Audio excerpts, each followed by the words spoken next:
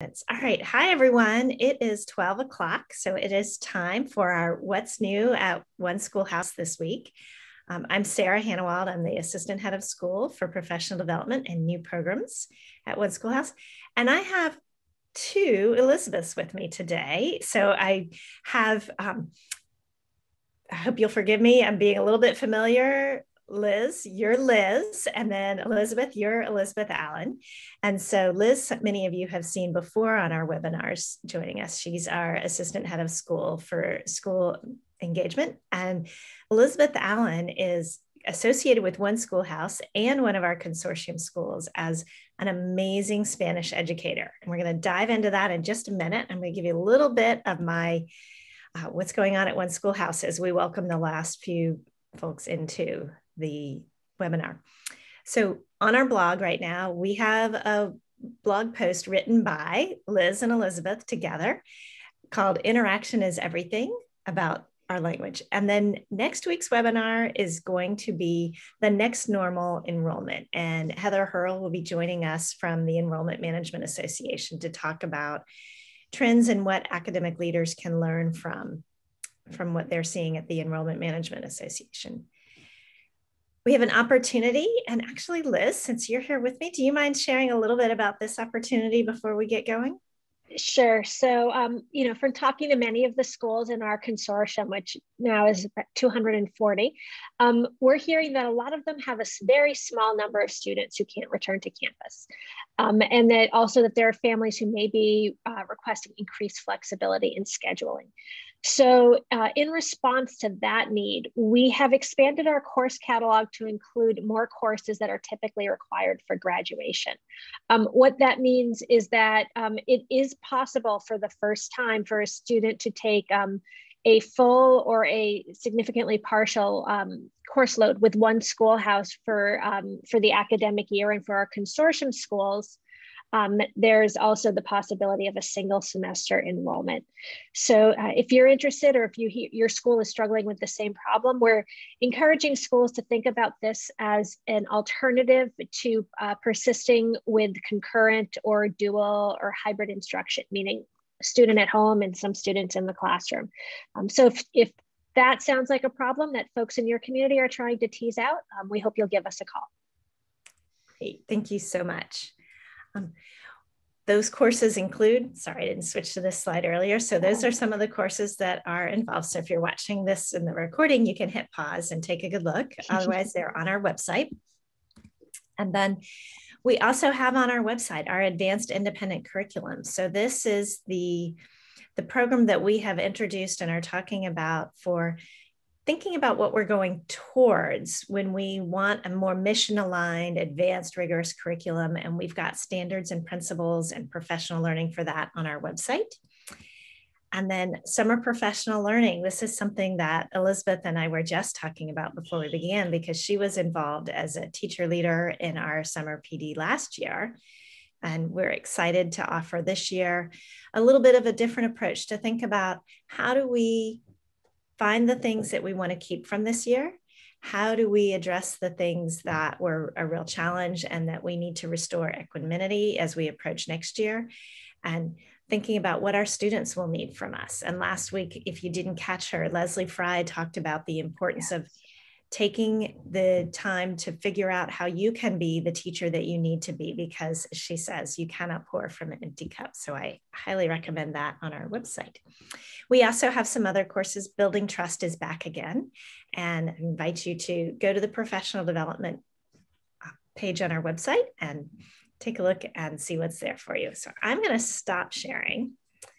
And I just want to say, Elizabeth, I want to thank you again. We're going to use, everyone, the chat for sharing resources. I'm going to put Elizabeth's blog entry in there, and we're going to use the Q&A for questions. And I'm sure we're going to get some great questions here.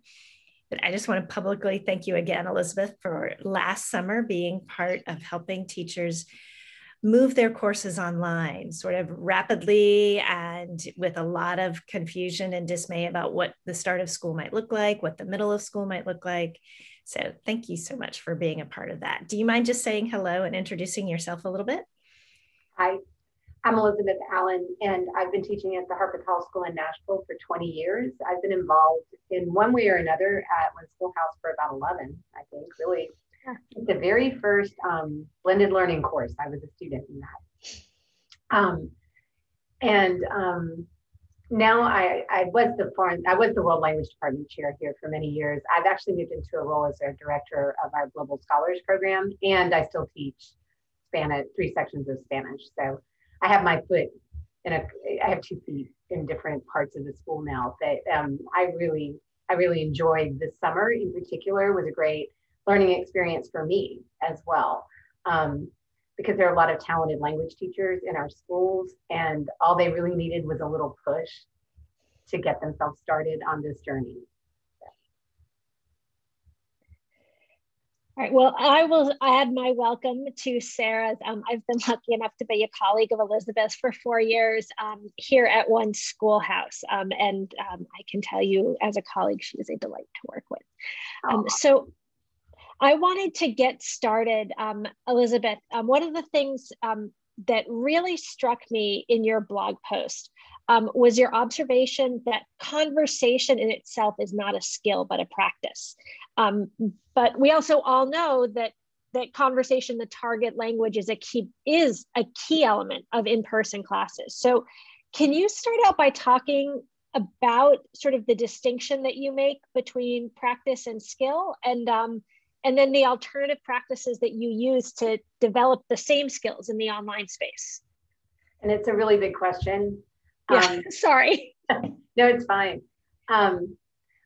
Well, to start with, I don't want to devalue that in-person conversation piece in a synchronous face-to-face classroom.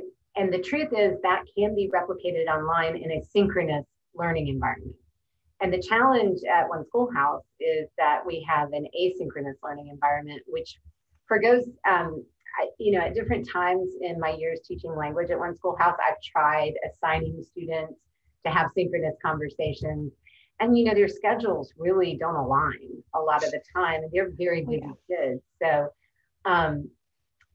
that became difficult. And so I had to step back, not just for the purpose of learning a language, but also for the purpose of having the kinds of discussions that I really value in the literature classroom, and think about what am I trying to do here with those discussions.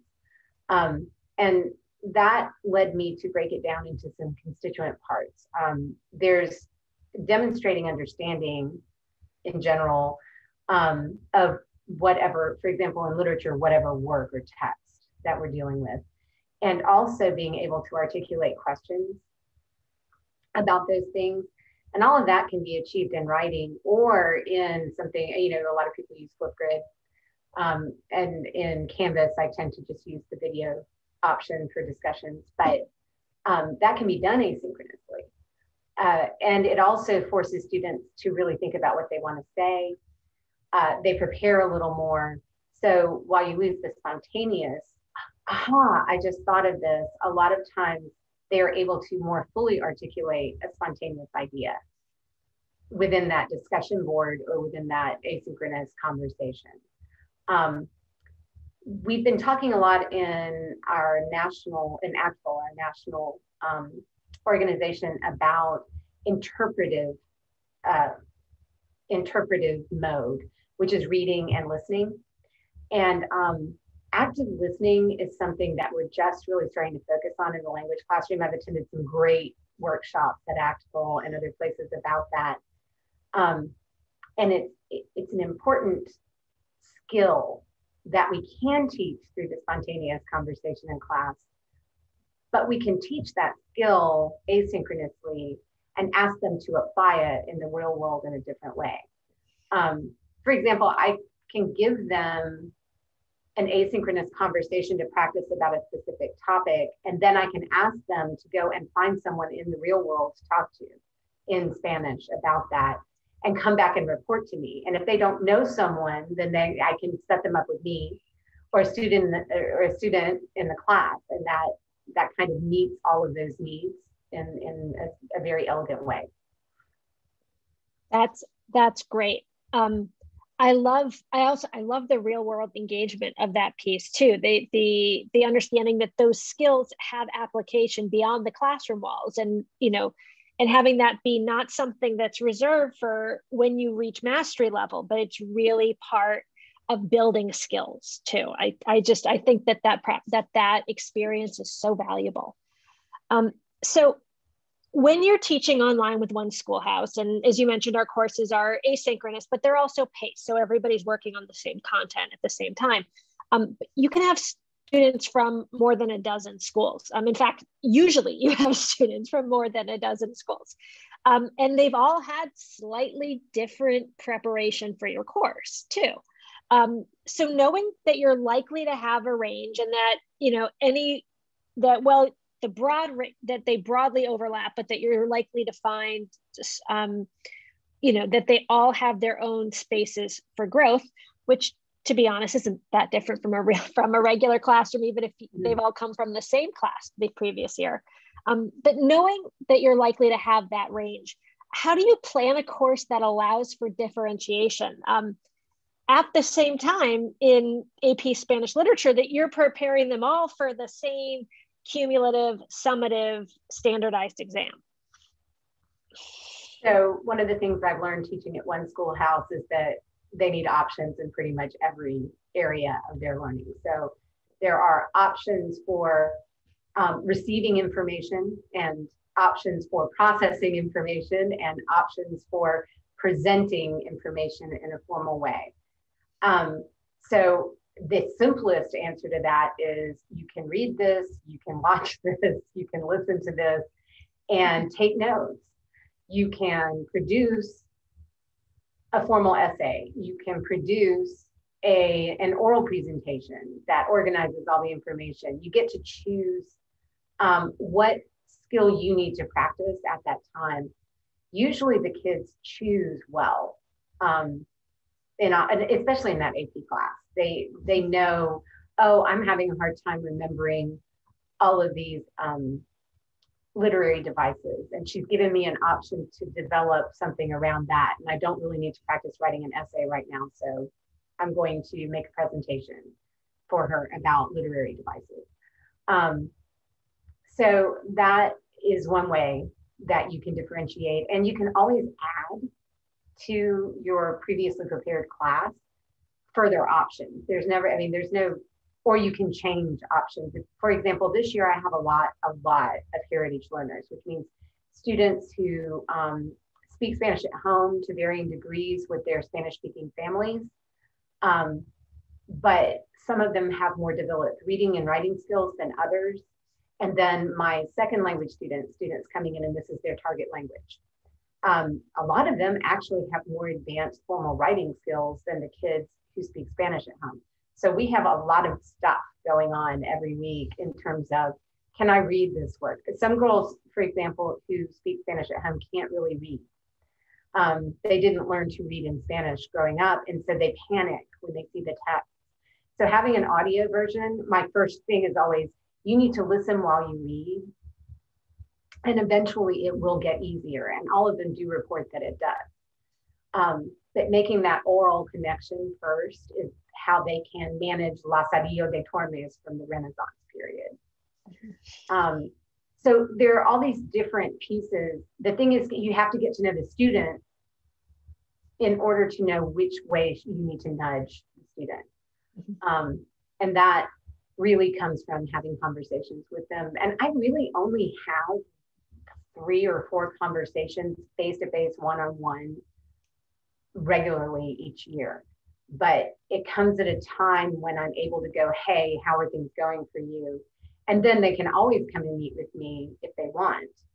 Most of the time, the AP students are so caught up in their reading and writing and working that they don't spend a lot of time coming to me face-to-face on a Zoom with questions. But so there's all of that goes into developing different options to help them differentiate and them identify their learning. The goal setting functions as well at One Schoolhouse help with that, because they do have to think deeply about what they need to do. Is there a difference in how you use differentiation between your face-to-face classroom and your online classroom, or in how you see students accessing it? Wow, it's interesting. I probably used less differentiation in my face-to-face classroom until I started teaching online, and this kind of blends in with our other ideas. Teaching online made me realize that I needed to offer more options to my face-to-face students. And so I've begun to do that, and some of that is transferred back and forth. One of the interesting pieces to me, a challenge online, is collaboration. And a couple of years ago, that became a goal of mine in my online class. And the simplest solution turned out to be the most elegant solution in that case. I had them create review sheets for each work, and they had to collaborate on them in groups. And they have to alternate which kind of, maybe one week you get to talk about the context of the work, but the next week you have to analyze literary devices.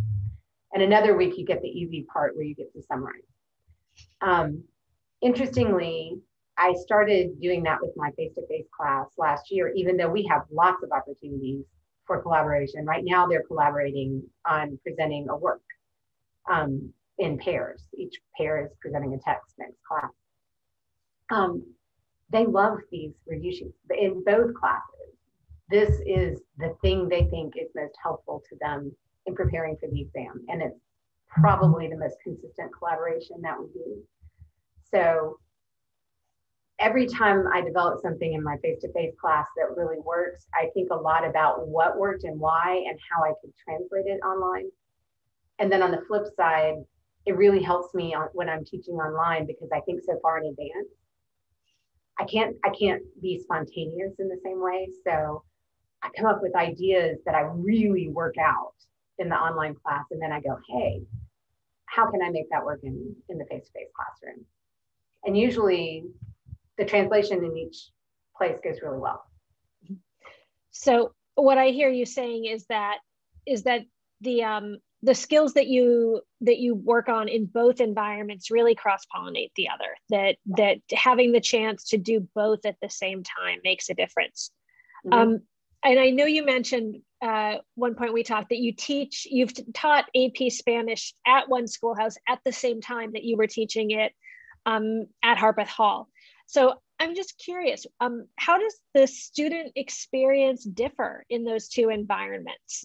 Because it's a great apples to apples experience for us to say, because I know in my role managing school partnerships, it's not uncommon for me to have a school say, well, but they really can't get through the same stuff online, can they? And I can say from knowing you, yeah, actually they really do. But I'm curious about what's different and what you've learned from those differences. I would say a primary difference is that my online class is more efficient. We use time more efficiently. I know what's going on with the kids because they write to me individually and say, I'm having a meltdown. I'm not going to finish the work this week. And I say, okay, let's talk about what we can do. If I'm in a face-to-face classroom, especially teaching all girls, that meltdown tends to become a classroom stopper. So I will say that there's a real peace in knowing that I can address individual student issues outside of the space of our class online and still address them. Whereas in the face-to-face classroom, the other thing about face-to-face language classrooms that I think are a little bit different from some of the other disciplines is that by the time you're taking AP Spanish or AP French or AP Chinese, you've probably been in the same language class for 3 or 4 years. And you know each other really well. And those are little odd communities, almost family-like by the end. And so in the face-to-face classroom, that part can take precedence sometimes over the actual Spanish literature piece, and it should. Nevertheless, it can slow me down and slow their roll, honestly. So that's an interesting sort of difference for me because I'm always a little behind in that face-to-face class. Sure. So we've got Oh, sorry. I did not mean to cut you off. So that's okay. We've got a few questions that are popping up here. And Elizabeth, I just wanted to focus in on that idea that being an online teacher helped you be more planful in your in-person classes. And could you just talk about that for a moment and maybe give a couple of specific examples that could be a takeaway for a teacher who's in person only? Yes. Well, first of all, I planned the whole course before it ever begins. And that has allowed, I have started doing that for my face-to-face course as well. It doesn't mean I don't change it. It does not mean that there are not changes in that rhythm in the face-to-face course more often than in the online course. But it does mean that I feel like I have the space to make those changes with alacrity. I can do it quickly. It also gives me that sense of freedom to go, hey, this could fit really nicely right here in my face-to-face class. And oh, next year I'm going to include it in my online class as well.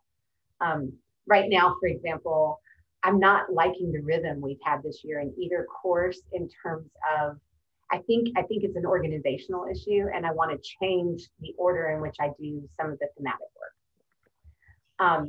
So I've practiced that a little bit in my face-to-face classroom, and I'm going to put that on because I had the opportunity to make that shift very quickly. And I'm gonna try that with the online class next year.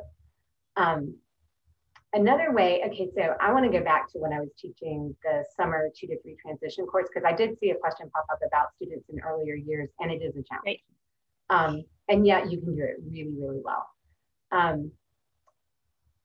Back when we were teaching summer transition course, the 2 to 3 course had 2 kinds of students in it. They had students who were doing remedial work so that they could get through Spanish 3 next year. And it had students who wanted to do advanced work, and so they were coming in hoping to get ahead. So I built the course with another teacher, and we built it primarily for the remedial, thinking that would be the primary group of students. So right away, we had to start thinking about how we could rebuild the course while we were teaching it. And then that is when I started really thinking about why I do what I do in my classroom. And going back to that moment, it was a realization that less is more. So if I want them to do memory work, for example, we've talked about this summer anyway, and this year, in terms of assessment, anything that's Googleable and it's online, we really can't do. So how are we going to have them do memory work? That sent me on a path of thinking about lower level language and comprehensible input. And language teachers will know what I'm talking about when I say that. And so at lower levels, finding comprehensible input and scaffolding their learning is a way to help them make those passages to where you want them to be. That may sound really obvious when I say it now, but when I was in the throes of language teaching, and especially when I was highly focused on grammar, and now I'm more focused on proficiency, which is typical in our current mode of language learning.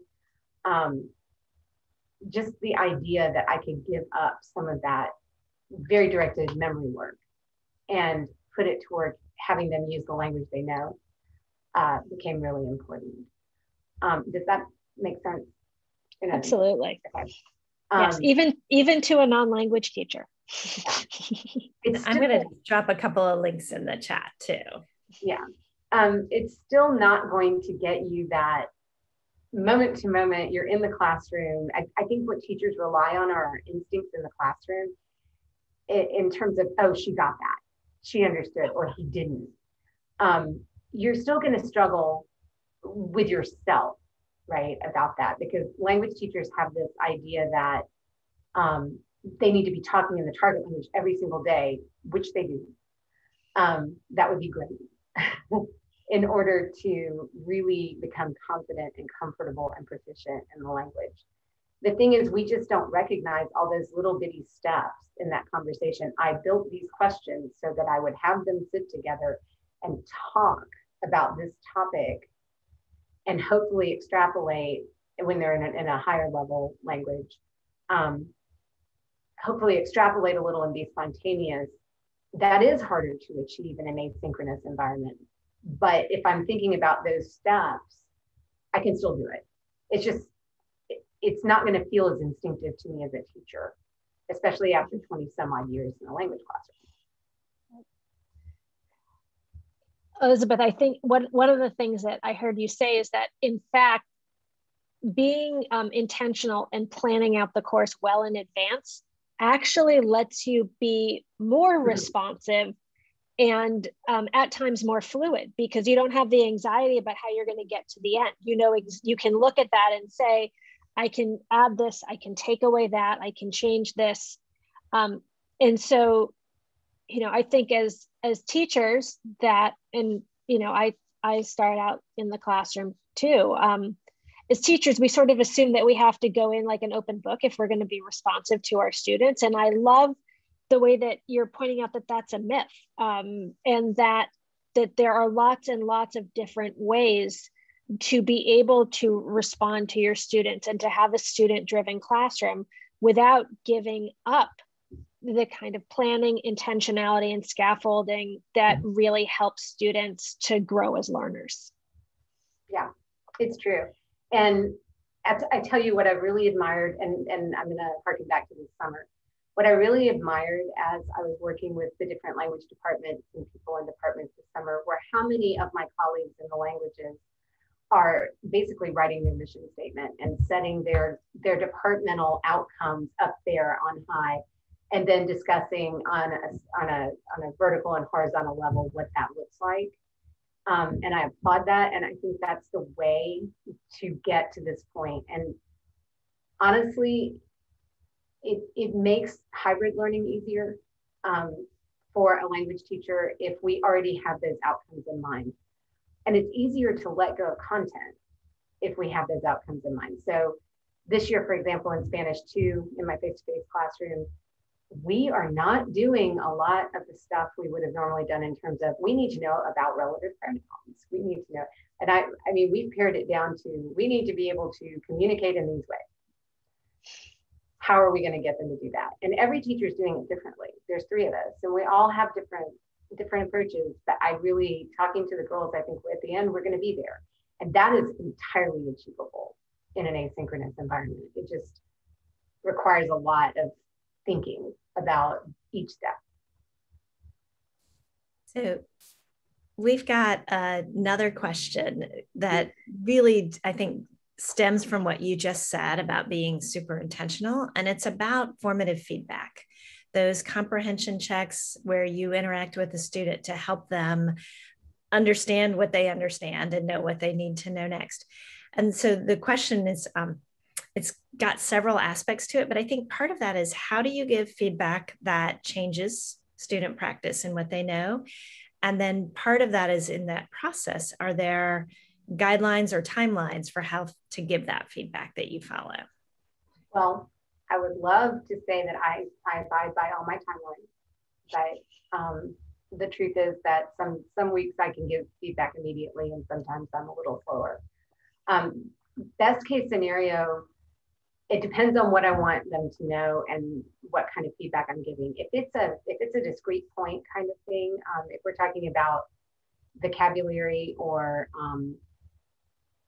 use of grammar, our online materials for most language classes already contain a lot of immediate, activities that allow us to give that formative feedback immediately through those platforms, or we can build them into our LMS. So I might build a formative quiz on different uses of the subjunctive that literally is fill in the blank or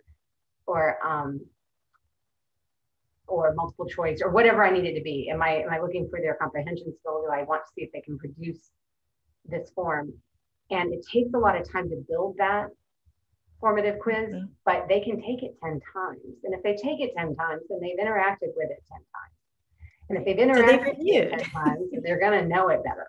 And that's just my strategy for memory work in this hybrid and online environment as compared to what I would do in a face-to-face classroom where they would come in and have no notes and complete that same kind of activity. So that's one kind of formative assessment thinking. I really like for them to set goals. We've talked about this summer, and we talked about it at One Schoolhouse, but I'd like them to take the proficiency guidelines, the can-do statements is what they are in ACTFL, and say at the beginning of level 2, I can do this and this and this. Now, which of the next 3 things do I want to try to do this quarter or this semester? And then at the end of the semester, look and see if they've done it, and they do all of that work. And then we talk, and it cuts down on me. It doesn't necessarily mean that I have to give them that feedback. The other thing language teachers do is, especially with written and oral work, we try to correct everything.